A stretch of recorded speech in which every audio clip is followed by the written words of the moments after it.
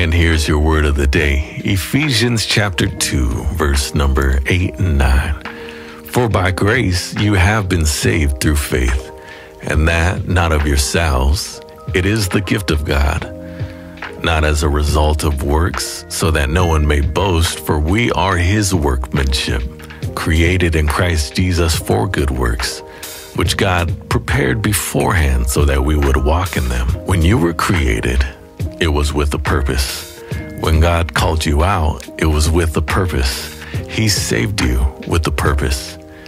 If his own word does not return to him void, then the men and women that he has called cannot live void, empty lives without production. He did not save you to just sit there and look pretty, but rather he gave you power to be productive in his kingdom.